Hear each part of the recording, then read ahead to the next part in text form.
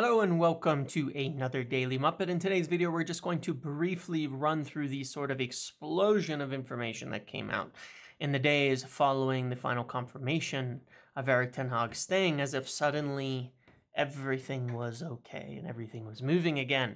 So we'll talk about Branthwaite, Yoro, Zirkzee. I want to talk about Toney. I want to talk about some right back information and much more. So let's get into it.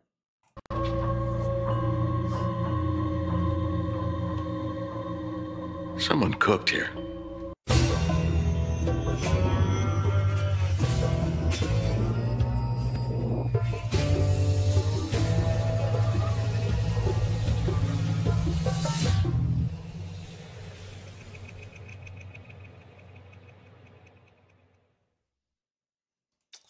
All right. So first and foremost, obviously we saw this huge kind of intense, suddenly United have all these deals being worked on. I mean, I think we got more news yesterday than we've had in 12 months, maybe 10 months on transfers from Branthwaite, Yoro, Todibo, Zirkzee, and everything. I mean, just articles flying.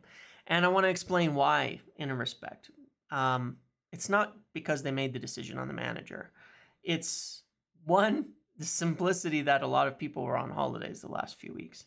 But not me, no holidays. No, they were on holidays the last few weeks, and so not writing articles and putting things out. A lot of journalists and a lot of club staff and people like that all take holidays at the same time. So people come back, and then the news starts flowing again. Two is that a lot of times people like to double confirm and double source things and run things by the club before publishing and producing. And in many instances, I would say that perhaps it suits the club to start answering questions a little more now versus answering the same question about the manager for the last 2.5 weeks. So the questions start to change. Maybe it suits them to let some more of this news out there now because it covers up a little bit of what happened, at least in the news frame. I'm not talking conspiracy. I'm just saying it makes sense to have this good news or appearance of good news start all being a little bit louder because of the mess of the last few weeks finally concluding.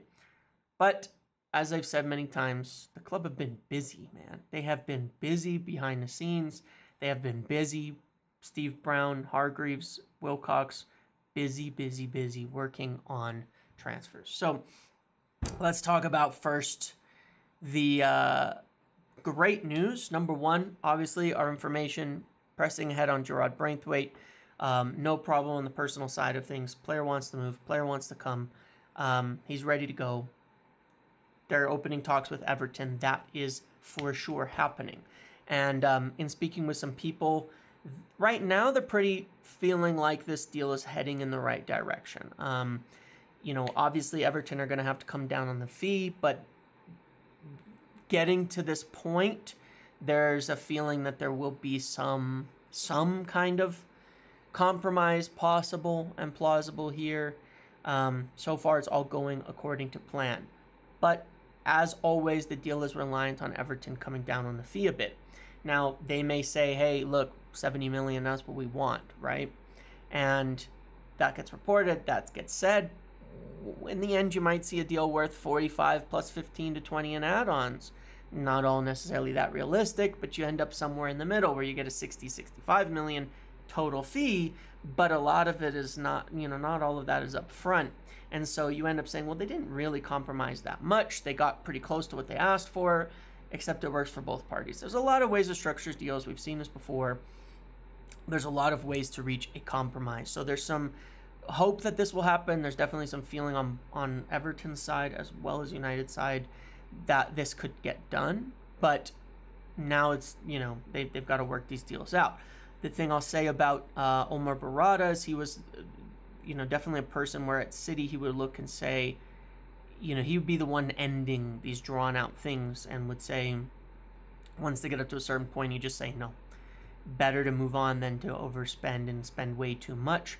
City had a really good transfer policy and strategy of buying a lot of players around the 50 million mark, and I think that's where we're aiming to, at least up front. So I think that I'm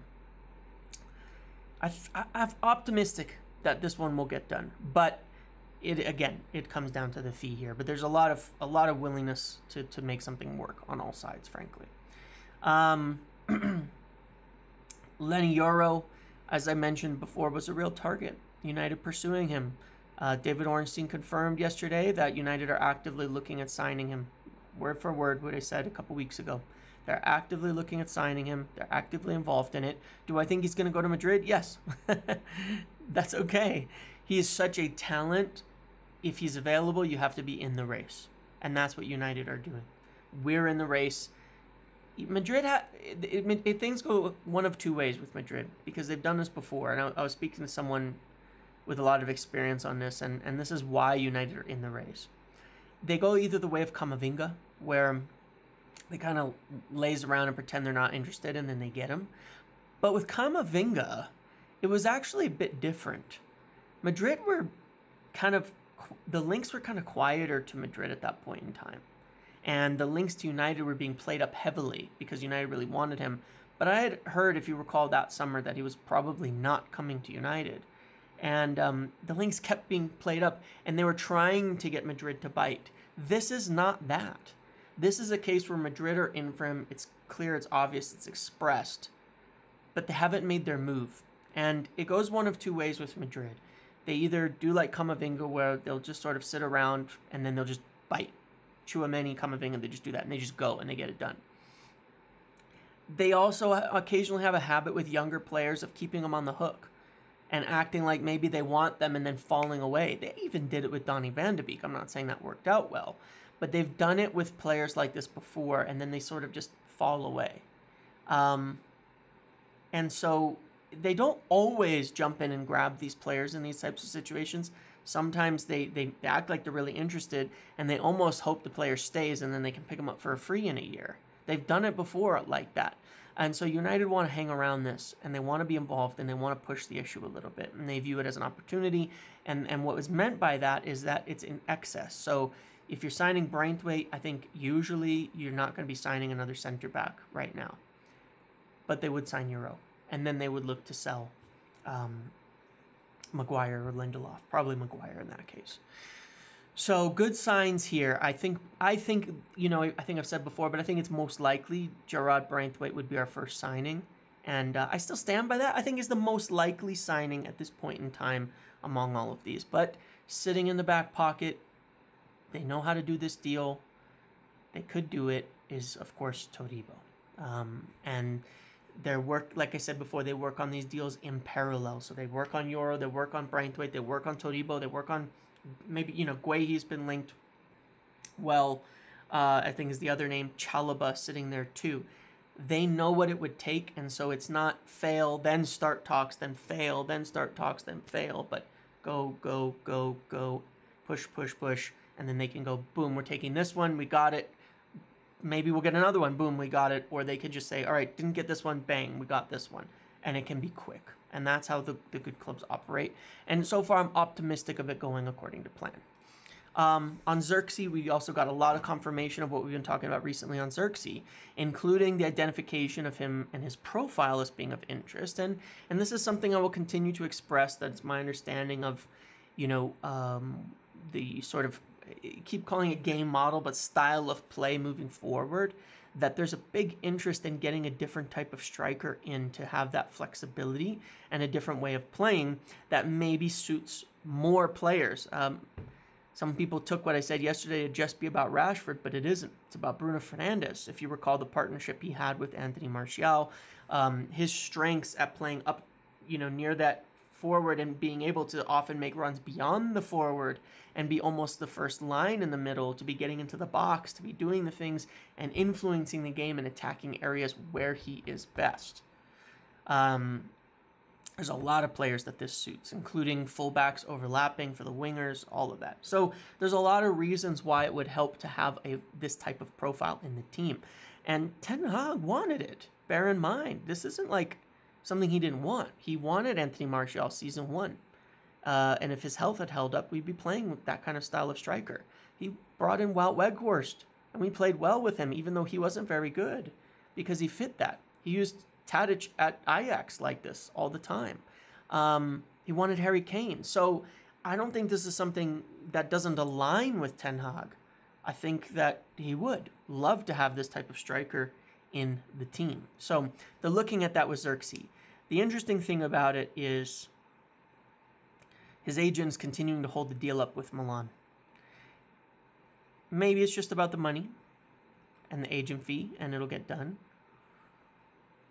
We've seen this before with certain agents. Mino Raiola used to do this a lot, where he'd get things advanced with a party and then pause. And there'd be some claim that it's about this or this. And then out the blue, he'd move him to a different club who came in for him. Sometimes it's about playing that game to get other clubs to get involved. And maybe it's not us. Maybe he wants Arsenal to come in for him. But you never know. You never know. And United will see if they can convince him, because they have a strong interest. It's not the only one. Definitely in recent days, I've been asking about Ivan Toney. And I'm definitely told there's interest there for sure, at the right price. They don't want to pay 60-70 million for Ivan Toney at his age. You know, but if there's a belief he can be had for 40 to 50, then he also fits the mold and would fit in there well. But maybe it's a backup option. There's others that I can't give a name out at the moment now that I'm looking into, but I definitely see evidence of this different profile wanting to be brought in at striker. And that doesn't say anything against Rasmus Højlund at all. It's about having multiple ways of doing things and maybe a little bit more balance in the team. On Ten Hag's deal, obviously there's a lot of talk about his new contract. And, you know, the major aspect of this that... Oh, the other name that was, of course, mentioned sort of randomly a few weeks ago was Cunha from Wolves. And he's exactly that type of player. He's practically an advanced 8-10 or false 9, whatever you'd call it. He's basically exactly in that role too. I don't know how the interest is for him, but certainly he fits that too. The other aspect, of course, is the Ten Hag deal. The things that need to be resolved, and they do need to be resolved, and this is what it'll go around. There's been articles detailing some of the hurdles they're going to have to get through. Again, as I said in the video yesterday, I think everybody agreed on 95% wanting it to be a club-led way of doing things, and that includes the model, that includes the style, that includes the recruitment, that includes all of those things. And I really hope they can reach an agreement on that moving forward, because it's going to affect all those transfers. It's going to affect all those transfers, and it's going to affect who stays and who goes. And we really have to keep an eye on the situations of Bruno and Rashford this summer. But an agreement on this contract with a club-led style of play and recruitment would go a long way to help settle those situations too. And I think that that's just worth mentioning. But, you know, I wouldn't be surprised to see more stuff coming out about Bruno and Rashford in the next few weeks. And not just them, but there's other people that the club need to sit down with and make sure they have an understanding of, you know, what we're doing moving forward. And I think Ten Hag's contract will be significant in that. So I'm hopeful there that things work out, but they do need to be. At right back, obviously, there's been potential talk of Wan-Bissaka still leaving. Sure. And that is definitely possible. If he does, I don't know of a lot of names. I think Jeremy Frimpong is not the one. I've said that for a long time. I don't think he fits as a right back. I don't think he's... I don't see it, and he's also quite expensive, and I just don't think they have the money to go there. A name that is interesting that I think I've mentioned before, I don't know if I have on videos or not, but that I was told quite a while back about right back is Coyote. I think I'm pronouncing that right. Coyote from Fiorentina. Someone that has been at least watched in the past. And not that far in the past, but somewhat recently by United. So that would be one I would keep in mind. I don't know much more about it, but that. Got to follow up on it and see if there's any genuine interest in it beyond that. But that's just one I've been told to keep watch on. Obviously, the one area we don't hear anything about still, funnily enough, even though everything says we're going to get a midfielder, is the midfield.